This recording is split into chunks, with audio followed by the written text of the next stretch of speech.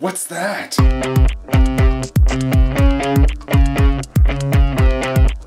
Welcome to the Domenik Adamoski Show. It is me, Domenik Adamoski, and I want to congratulate someone, or more like a team. I want to congratulate the Netherlands soccer team for winning third in this year's World Cup. I know they didn't win first or second, but it's a lot better than major soccer nations such as Italy or England, who got knocked out in the group rounds. So big congratulations to them. And if you don't know what this show is about, it is a show where I talk about the latest tech news of the week.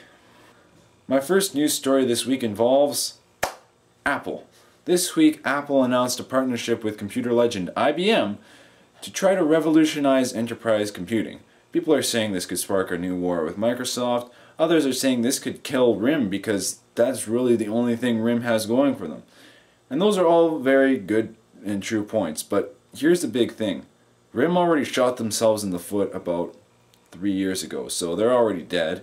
And about Microsoft, yeah, they have this could start a new war, but knowing Apple, I think they'll win this war because they know how to do things correctly most of the time. Unless you're talking about cloud services or social networks, then they really just screw up a lot.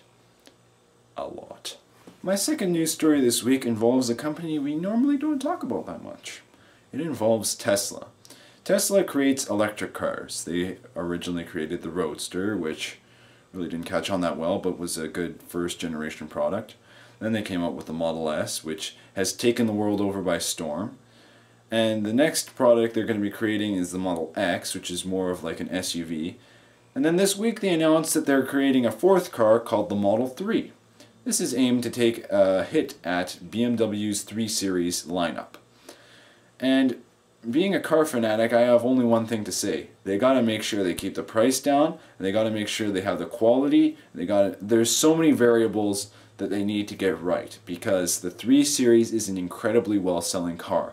And not to mention, there are many other cars in that sector that are really hot. The C-Class from Mercedes, the A4 from Audi. They're all hot cars, and really, they can't really afford to mess this up. They need to get it right.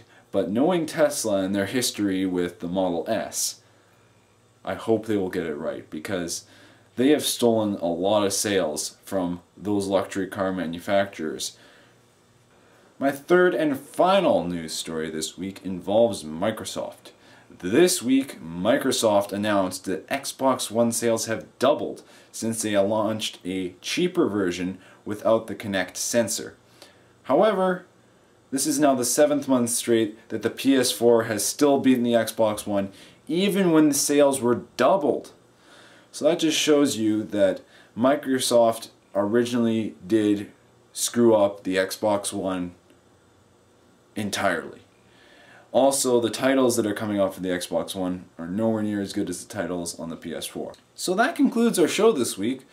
Like, comment, subscribe, give us feedback on this show, tell us what we're doing, tell me what I'm doing wrong, tell me what I should do. Recommend news articles for me in the comments below. Anyways, I'm Domenik Adamoski. Keep it trill.